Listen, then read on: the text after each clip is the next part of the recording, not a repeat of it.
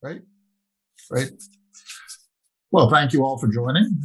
We're going to give it about 35 seconds as people log in to the Zoom account. Of course, we'll also be joining via Facebook Live, Twitter Live, and YouTube Live. Usually during this time when people are joining, I talk about the COVID situation, which still is quite dire. We're at, sadly, 942,000 deaths in the United States. And in the next 2 months, given the fact that the death rate from COVID is about 2,000 a day still, very, very high, we are going to pass the million mark.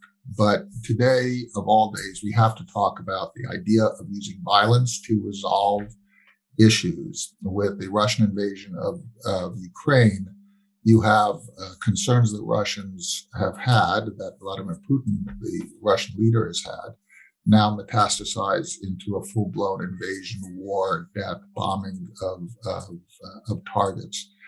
And it's no different than people in American civil society deciding that their concerns justify violence as well. It's a criminal act. The question is what we can all do about it. And it seems like the situation in Ukraine is so distant from us that there's nothing we can do, but that's not true. We can talk about it. We can understand the circumstances that are transpiring. We can gird ourselves for the pain that we will share as we respond and as we hang tough for a world civil society in which people talk and not shoot at each other. We can understand how we need to sacrifice in order to shape the world that we want to live in and that we want our children to have. And all of these issues are connected: respect for others, issues of race, issues of poverty, issues of civil society and how civil societies work. They're all connected. So by participating as you are, as participants in this program, and as active members of civil society, you can actually create the change and then be prepared for further investment of time, treasure, effort, sweat, and tears to create the world that we want to live in.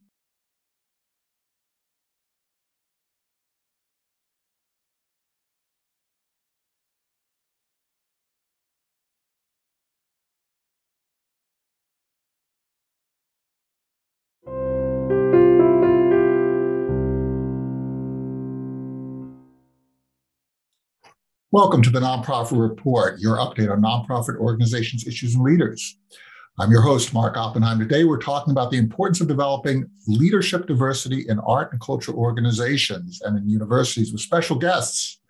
Aaron Dworkin, professor of arts, leadership, and entrepreneurship at the School of Music, Theater, and Dance at the University of Michigan, and founder of the Sphinx organization. And Patrick Sims, Executive Vice Chancellor and Provost of the University of North Carolina School of the Arts and founding director of the Theater for Cultural and Social Awareness at the University of Wisconsin-Madison.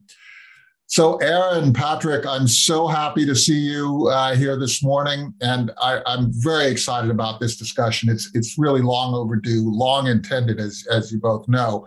We're going to start off by just sort of talking about why it's important, and not just for moral and ethical reasons, but for the core business functions of arts and academic institutions, that they actually debate what equality means and then take action, which might be imperfect, to change these institutions, change the art and how it is managed, how these institutions are managed to be more inclusive. So let's set the stage a bit. Aaron, we're going to go to you. And then Patrick, could you just talk a little bit about your careers, how you got to where you are today? And then we're going to really delve into how do we create institutions that are resilient, that are sustainable, but also address the needs of all Americans and foster dialogue on issues of the day. Aaron, let's just start with you. If you can give us a little bit of your career arc, it would be great. And then we'll go over to you, Patrick. Well, that sounds great. Thank you so much, Mark and Patrick. So wonderful to be able to serve on the panel with you. And Mark, also, I just wanted to say thank you for your comments related to Ukraine, which is also very close to home. For those who may not know, I was adopted, and my adoptive family originally came from Ukraine. So that is very close to home. And my wife, Afa, who grew up in Azerbaijan, very close, has also a lot of friends and family in Ukraine. So our thoughts are going out during an extraordinarily difficult time and challenges that they're facing. And to your question, Mark, about kind of my career arc, I would just add or say that to me, these issues of diversity, of inclusion, of equity are so important in the arts, because the arts is that fabric that can knit us together. And literally, I absolutely believe and have seen throughout history, it can help prevent what we see happening in Ukraine today. We all have differences and these kind of quote unquote man-made walls that we build between each other, of race, of geography, of nationality. But the arts has this unique ability to cut across those and to kind of demonstrate to each of us our shared humanity. But if all of our voices are not being heard and or being trained, prepared by our academic institutions, then this medium will not have that power, won't have that ability. So it goes so far beyond, well, is this good for the arts and so on and so forth. This really, I do believe these issues of equity in the arts and in our academic institution goes to the heart of us as a society, and especially a democratic society. So I'll be very kind of quick. The key thing I thought is that to share about my arc is that the first part, I think because there was such a lack of equity and for me opportunity, I really ended up creating my role. So I was born and in some ways a violinist, I think, because I started when I was 5, and in all of these circumstances, was the only or one of less than a handful of people of color. And ultimately that led me to, while I was a student at the University of Michigan, founding the Sphinx organization, looking at these issues of diversity, equity, inclusion, and seeing that people really, it didn't seem to me, were doing at least something about it that affected me. And so I thought, well, what if we had this small idea and see if that could at least make a small difference? And an artist and entrepreneur, right?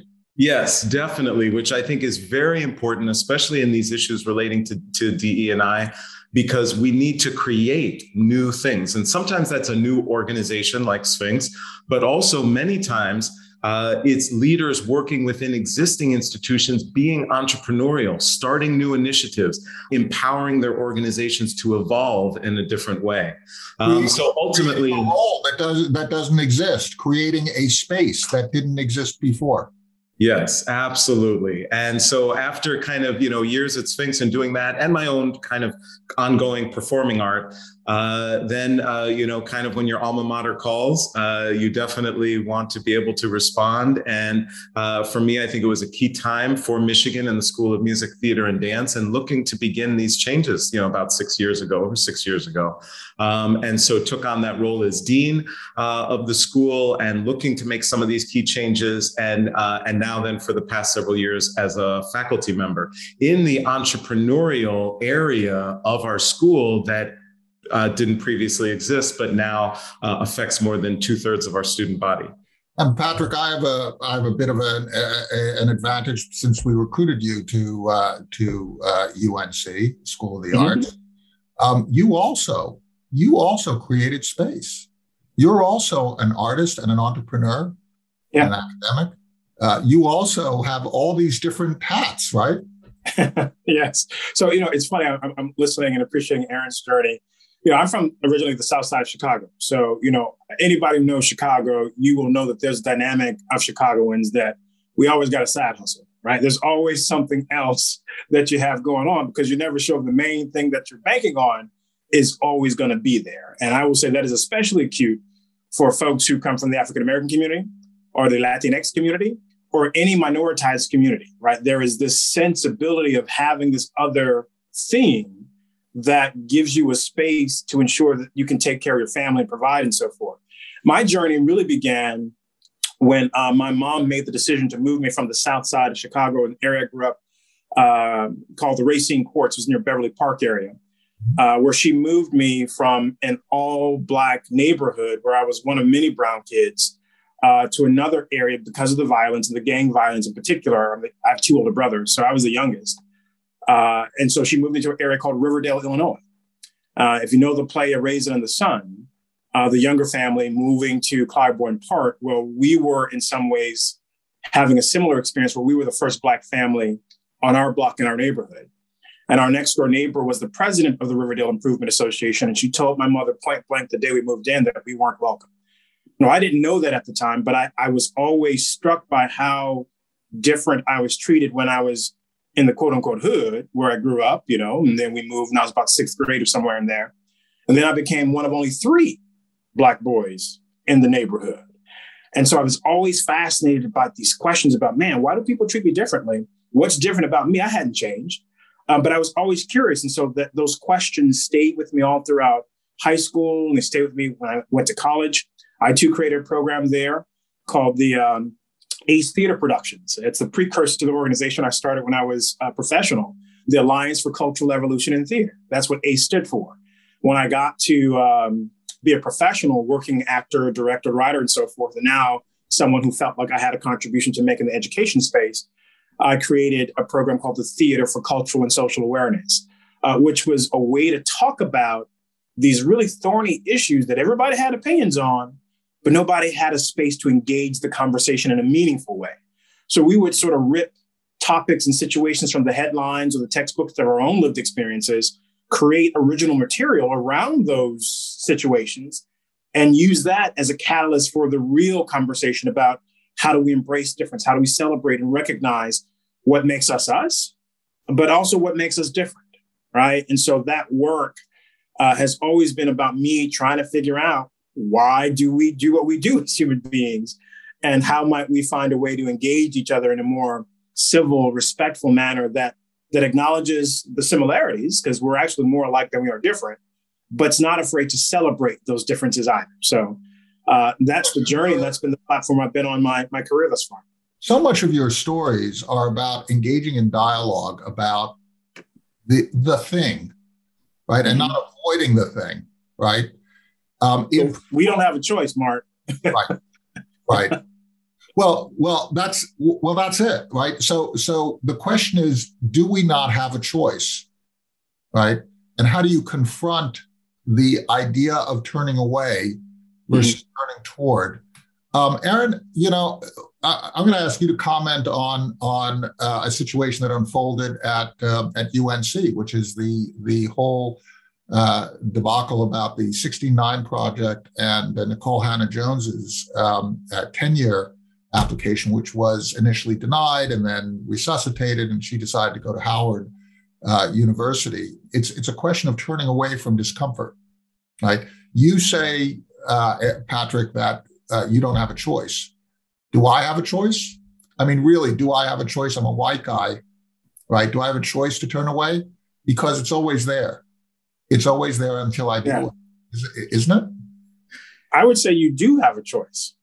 But if you really want to engage society and really leverage the privileges that you carry, and you care about these things, I think you will make a different choice, right? You have the choice to go either way. I'll speak for myself. I imagine, Aaron, to a certain extent, you probably have a different experience growing up, being an African-American or a person of color, as you shared earlier, being raised and adopted by white family members. I'm very curious about your journey, but I'll say, Mark, you in fact do actually have the choice. I hope you make the right choice and one that is embracing the difference, but it's that therein lies the rub. And it's interesting because I think I wouldn't necessarily carry. So I think, we all always have choices, but I think the nature of circumstances and the nature of where we are at in our lives has such a huge impact. So, for example, the situation that you mentioned, Mark, and kind of a turning away from discomfort. What I would kind of look at situations, and I try to do this as much as possible with other people's situations, especially relating to DE&I. When I was growing up in my early teens, a violinist, I was concertmaster of the Harrisburg Youth Symphony. And I was the only Black member. And so I would get up in front of the orchestra at the beginning of rehearsal to tune the orchestra, and the orchestra purposefully wouldn't be quiet, wouldn't quiet down, right? So I couldn't fulfill my role as concertmaster. This was deeply destructive, to use probably the word, to me. I could have chosen as a 14-year-old, 13, 14-year-old, to just say, I'm done with this, I'm not going to deal with it, and leave the orchestra. But I think if I would have done that, which I didn't at the time, and you asked me to describe it, I wouldn't have described that I turned away from discomfort, right? I probably would use all kinds of terrible words to describe all the people in the orchestra, and I would have been lashing out. And so for me at that time, as I reflect back, I had a choice. But if I look back, I'm like, I don't see, I could totally understand the decision that would be made to move away from conflict, situations that at the time I felt there was nothing I could do about it. My personality was such already of kind of rebellion. And so the more that they did that, the more I wanted to quote unquote win and to overcome what they were throwing at me. And I just simply loved my violin and the role with the orchestra too much, right? So to me, that kind of drove it more even probably than a sense of race. Because I would then go home to white parents and a white brother, I didn't fully, I think, even then grasp the racial component of it. To me, it was against Aaron. So all of that to say that I think that the initiatives, the support systems, the structures, the mentorship that we develop in academic institutions, in our nonprofit cultural institutions, is critically important to support people as youth or as adults who may feel like they're in impossible situations. And especially when we look at our tenure system and all of that, and people who are on that track and on that path, I've seen terrible abuses happen and occur that are related to race and to exactly what you just mentioned earlier, Mark, about speaking out, and who have been punished for it, and punished in ways that are very difficult to recover from in your career path. I think that what you're both saying is so very wise. There's not just one tactic. There's not just one overarching strategy that is the correct strategy. There are different approaches that people can take legitimately. You can turn away in your example, Aaron, that's a perfectly legitimate, and invent your own venue, right? Turning away does not mean giving up. It just means spending your time in a different approach, or you can engage. I think that if we look at the transformation of these institutions, these arts institutions, these academic institutions, there are versions of these and other strategies that are employed. Let's talk a little bit about art and the idea of how do you create inclusive environments so that the dialogue that art fosters can go on, either in joy or in consternation. Patrick, when you're looking at the changes that you're bringing by your person, just by your presence at University of North Carolina School of the Arts, what do you believe are the attitudes that you as an executive leader within that academic environment, in a very unusual position for a Black man to occupy based on the history of academic institutions in North Carolina, what are the changes and the attitudes that you bring that position you to help the community evolve in a way that is productive for everyone? Well, I will say a couple of things. So first, it's eye-opening for me in part because I was fortunate enough to have inhabited the role of Chief Diversity Officer. At my last job, I was the Chief Diversity Officer and the Deputy Vice Chancellor for Diversity and Inclusion at the University of Wisconsin-Madison, which is, when you think about textbook PWIs, predominantly white institutions, Madison is one of them. Interestingly enough, UNCSA, School of the Arts, it also is a PWI, right? So we are conservatory, 5 amazing schools, but we are cut from very traditional cloths in those regards. So in that sense, what I bring to bear is more informed by my understanding of the EDI conversation as a prior CDO for 7 years, but also it's built on my lived experience as a young brown boy coming from the South Side of Chicago, which I like to say is just a northern suburb of Mississippi, right? So if you know anything about Chicago, that northern migration is part of that process. So what I can share with folks is, all right, you talk a good game. I mean, we come in, when I was being recruited for the role, I was struck by the phrase that many of the faculty talked about, that they wanted to decolonize the curriculum. I said, well, that's significant, because if you're going to go back to the colonization component of this history, you got to unearth a whole lot. So in my mind, I am cautiously optimistic that people are committed to that, but I'm not entirely convinced they really know what that means, right? I want to talk a little bit about decolonization, because to me, it has a particular meaning. I'd love for you to challenge my meaning if you think that it's wrong. For Sure. me, decolonization is not about eliminating the culture,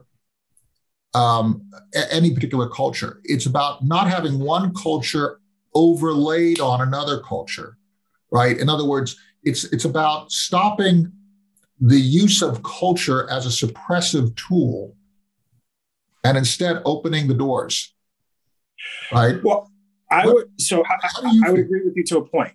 I would say what we're not taking into account was the active exclusion of African culture since Africans first set foot on this continent. Well, exactly. So you can't talk about a layering or a delayering of culture when one culture was actively moved from the equation from the get-go, and people literally lost their lives as a result of trying to preserve said culture.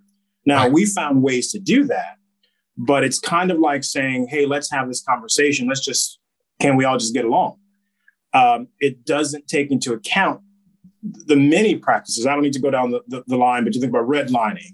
You think about active exclusion from economic opportunities. You think about Jim Crow. I mean, the history is littered with these kinds of instances where, but for the color of our skin, opportunities were explicitly denied from a certain group of people while actively exploited and multiplied for another group of people. So art was appropriated. Aaron, how do you see absolutely of decolonization? Well, and it's definitely a thing, one of the things is that with DE&I, it is complex, right? These things are just not simple issues. And, pre-George Floyd, and when I came in as dean at Michigan, and all of my, meetings that I would have with so many orchestras, I would often be in a setting and say, oh, well, less than 1% of the works you're performing are by, composers of color. And very typically the response I would get from people who definitely would not consider themselves racist, nor in any stereotypical definition are racist. They don't live their lives in that way, but would and often consider themselves liberal, right? Would look and be like that's yeah, sure, we'd like to, but we're a major orchestra. We don't do that. That's not, we focus on the really good music. Like, that's nice, but that music doesn't exist. You know that, right? Come on, Aaron, right? That was a very foundational viewpoint that wasn't coming from racism, I believe, because otherwise then I think it's very difficult to potentially shift it. It came from the fact that they were never taught it. All of the music and everything that they were exposed to growing up and then learning and getting advanced degrees never incorporated the music of Lawrence Price. Exactly. And so they're like, well, it just doesn't exist. Now, post George Floyd, so to kind of go back to your original question about that, Mark, I would say that when I was looking at those things, I was like, yes, we actually have to change that culture. There is a culture that the music I was trained in is the level of excellence music that we should have, the music I learned about. And if it isn't part of that portfolio, it's really not part of this art form, right? That culture has shifted more in the past 1.5 to 2 years than I've ever seen it shift in my life. So Aaron, if I could jump in on that, I mean, one of the things, just to give you, Mark, a very concrete example for us, I mean, that is the space we're literally in right now at UNCSA, is we are trying to wrestle with the kind of active exclusion of works by and informed by the lived experiences of people of color or BIPOC individuals.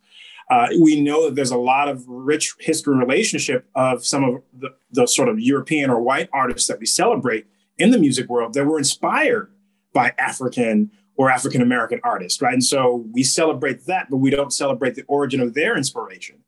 But what I did this year, when I saw that we were going to have a first major Black opera at the New York Met with Fire Shut Up in My Bones, I, in my subversive way, I said, you know what, I got to see if we can produce that. So I wanted to bring our Dean of Dance, because the choreographer, Camille A. Brown, is alum of UNCSA. She's the co-director of that project. And our Dean of the School of Music, phenomenal gentleman, Saxon Rose, shout out to him, and Endelyn Taylor, Dean of Dance. And I said, hey, why don't we just go check out the show and see what it would take for us to produce it, right? So wanting to be ambitious, like how do you put UNCS on the map? And as a gesture to sort of create camaraderie and team building as the provost, I said, well, let's invite all of the deans. I didn't think they were all going to come, but they all said yes. I was like, oh, crap. I got to find a way to pay for this now. But much to my surprise and much to my great enthusiasm, we all went as a group. And when we sat in that audience and we saw that show and we saw what Camille A. Brown was doing and what Terrence Blanchard was doing, I was just like, y'all, this is history in the making. And we need to insert ourselves in this because our prodigy, our lineage is part of this. And we should submit that as part of who we are moving forward, that this is the kind of work that UNCSA will be known for in the future. And you're basically both speaking to the reason why having deciders who have these different perspectives, perspectives, is so critical to having art institutions that thrive.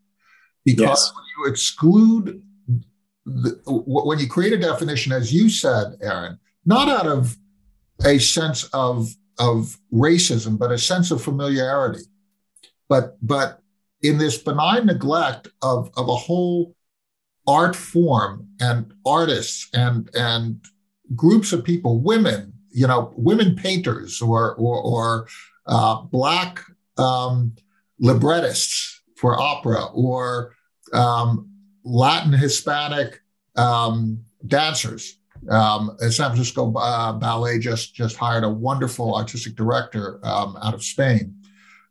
You end up with a tilted scene and you deprive people of great art.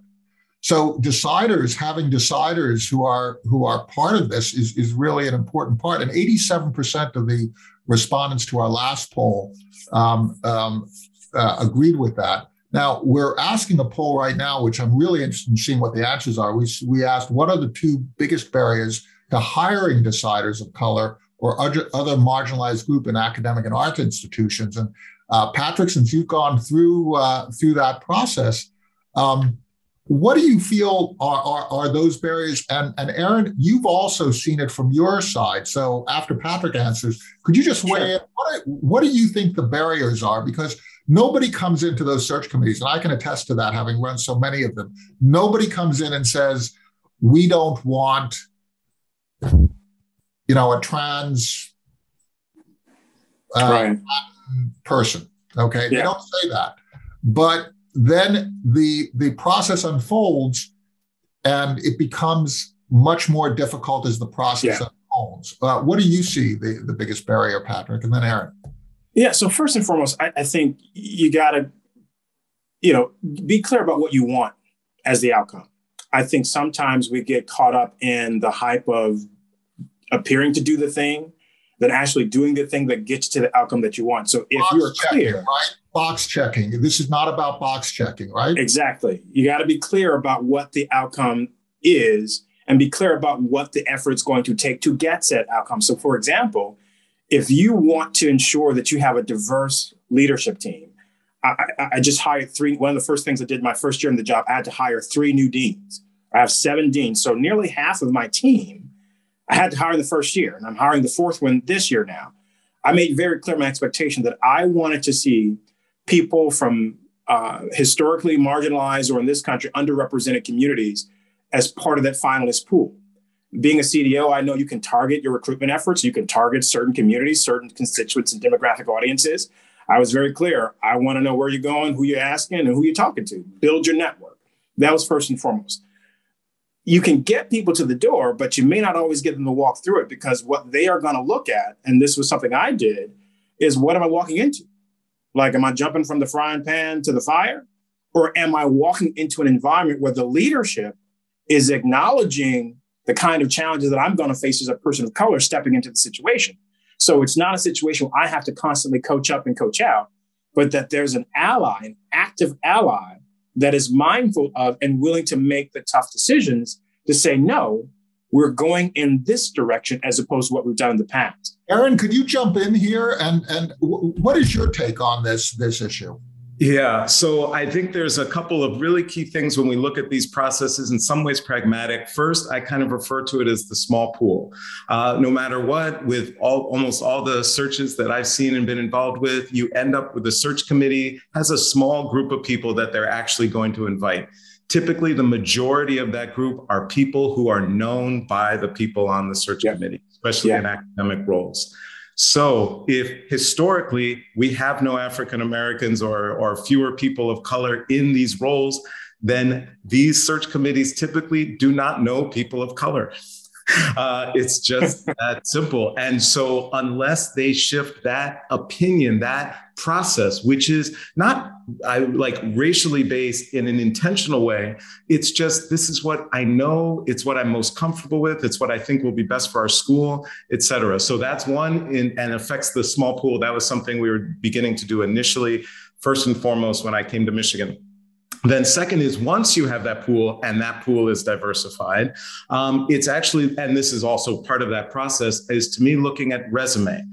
So if we have a historical situation where people of color have been either not permitted or for any of the host of reasons that have happened historically, not been able to follow the traditional career trajectory, then it's looking and saying, what are the skill sets that we ultimately want in this role? Does this person have them? And do they potentially have an atypical path that led them there? I can speak very personally to this because I was a highly atypical candidate for a deanship, right? Didn't have the typical tenured professor, assistant, associate dean somewhere, and then, smaller school to bigger school, et cetera. Definitely not. I was in the quote unquote private sector, all the way up until that appointment. And so, but the search committee, looking in a very forward way and thinking about what they wanted and needed for the school, looked at those skill sets that I, possessed. And then the very last thing that I'll say is the culture and style. So in other words, a lot of times then when they're sitting with that final group and interviewing,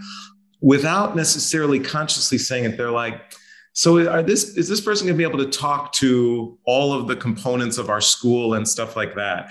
And if someone is engaging with someone who doesn't necessarily talk like they do or their friends do when they go home, and uses different language and different inflections and voice inflections, now we're really talking about cultural change.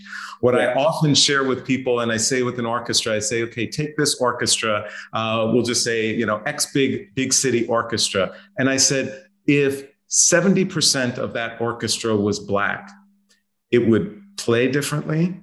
When they're in rehearsal, it would sound differently. The conversations that happen in the rehearsal room, in the break room, would be different, and they would sound different. And that's a cultural shift that a lot of people are uncomfortable with.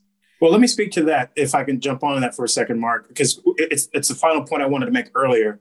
You get into the door, you have the committee that's looking for them, right? You have the individual walking through the door and saying, hey, can someone support me while I'm here? The next part of that process is critical mass, right? So how you build out the critical mass that says, oh, there are people who understand me, who understand my lived experiences, and that I can probably relate to them in addition to being fellow artists, but we may have similar lived experience. We may be in the same fraternity. We may have family from similar states. I say Chicago, northern suburb of Mississippi, you'd be hard pressed to run into somebody Black who don't have folk from Alabama, Mississippi, Georgia. You have these other ways of engaging. So once you create that critical mass, the status quo or the majority, the historical majority, has to be responsive to said critical mass, because you don't want to bring these new voices in the mix and then expect them to assimilate. You have to bring them in the mix to incorporate, hear that feedback, and create the kind of decision making that moves the organization forward, that also sends a very clear signal that we are taking these things seriously. And so that's the journey I'm pleased to say that we're on at UNCSA. When I walked in, no diss to the white brothers in the room, you, Mark, or anyone else, but I had 7 white men who were all of my deans, right? I now have 4 women, 3 of them are women of color. That did not happen and probably wouldn't have happened if I weren't in the seat as provost. And the thing that I think is really important, and by the way, Jacqueline Dace asked, when will the arts community be intentional making these decisions, or do we just keep talking about it? What you're saying, Patrick, what you're saying, Aaron, and hopefully the way we function is that you can actually look at the results that people deliver and create a contextualized analysis of leadership and accomplishment and art, which allows us to evaluate candidates against each other who have different backgrounds, might not have the standard career path, but somebody who has created great art and been a great art educator that doesn't come out of a standard career pedigree. You can analyze that person by their results right next to somebody who does come out of a standard career pedigree, and the results are the thing that drives the analysis and not the pedigree. Yeah. And can I just share one thing to add on to that, Mark, is that people often, these issues and some of the opposition to D&I is, again, it's not racial, it's often fear-based. So for example, I know coming into my role, one of the key questions I needed to answer during the search process, and I could see was a concern was, does he understand tenure, right? Does he understand and get it, right? So if he hasn't been part of that, of course I did, because I really had been involved with a lot of academia, just not in a traditional way. But that was a very significant and I would say legitimate fear, right? Of people saying, okay, if we have a new leader come in, what are these things going to happen? Here are things that we know about, does this person, et cetera. And so it's looking, and I would say when bringing about these change and I look at a system, I'm like, who are the constituents? What are their concerns and what are their fears? What as I look at that and do listening tours, what are the fears that are legitimate, foundational, and which are more surfacey or unimportant as it relates to the institution? And then how do you go about addressing those fears? And what I find can be very empowering is that some of the people who might initially be very oppositional, when you actually really have some authentic conversations and address those fears, they can sometimes become some of the strongest champions of the change. Well, we've gone 10 minutes over our time already, and we could go for another hour. So we're going to have to bring this to a close. Patrick, I'm going to give you the last word, but I would love, maybe 3-4 months to come back again and continue the conversation, because this thing is not over. It will never be over, of course, but we have so much more to talk about. Patrick, Can you take us out? If you were going to tell me how to change, to make me better at embracing this incredible world that is beyond my comprehension, because your sensibility is not necessarily mine. Your lived experience, Aaron, is not necessarily mine. But I'd love to have the advantage of being informed by both of you. How should I change? How should I evolve myself in terms of creating an America that is so amazingly wonderful and diverse and interesting and exciting for my kids? Right. Well, so first, I would never try to tell you how to change, right? But that's a very personal journey, right? Religion and politics, right? Two things I don't really talk about that much. But to the extent you are willing to be open and be wrong, I think I love your last comment, Aaron, that a lot of some of the shift and challenges that we're up against isn't always about racialized or internalized racism. I think some of that may be there, but often there are other issues at play, and fear being chief among them, right? Fear, not because the person's Black, but just fear like, oh, you're going to mess with my world, right? And so recognizing that the worst case scenario is not as bad as you think it will be, right? That there is room for improvement where you can live your full authentic self as Mark Oppenheim, a white guy. I can live my full self as Patrick Sims, a Black guy who happens to have some mutual interest around social justice. And we're going to support each other in that journey. So I'm not going to beat you up for being white. You're not going to be mad at me for the moment, the zeitgeist moment that African Americans and Black people and Latinx communities are experiencing right now, that it's our time to shine. Right? When you mentioned George Floyd and those kinds of challenges, I mean, I would be hard pressed to talk about experiences that I had or other young African-American men who grew up in the South Side of Chicago who didn't have similar or knew of similar stories that didn't get the light of day that George Floyd situation did. Right? So that was like, yeah, tell me something I don't know. Right now, it's a different dynamic where I'm saying, do you believe me? Right? You can't refute the ocular proof. Do you believe me that this has been our experience? So I think acknowledging that there's room for growth and it's not about naming, shaming, or blaming. If you can embrace that and be willing to take that very uncomfortable journey and be ready for the pushback and criticism, because there will be folks who will say, screw you, you're a white guy, and won't have nothing to do with you. But more often than not, I think once people get past that initial frustration or angst, there's a genuine conversation that can happen. If you're willing to hang in there till you get to that genuine conversation and listen, right? One of my mentors always says, folks with power need to speak first and listen longest. If you can do those things, you're on a road to success as far as I'm concerned. I love that. And I love your point, and a point that you also made, Aaron. We have to be okay and relaxed about sometimes being wrong and being informed by people who are smarter than us in different ways. Aaron Dworkin, professor of arts, leadership, and entrepreneurship at the School of Music, Theater and Dance at the University of Michigan, and founder of the Sphinx organization. Patrick Sims, executive vice chancellor and provost of the University of North Carolina School of the Arts, and founding director of the Theater for Cultural and Social Awareness at the University of Wisconsin-Madison. Let's do this again. This has been so great. Hey, I had a schedule for an hour, man. I was ready to go. I thought we still had more time. Well, thank you all. Stay safe, and let's all pray for those who are undergoing violence in all of its forms, and do our part to ameliorate that. Absolutely. Thank you so much for the invitation. Thank you for having me, Patrick.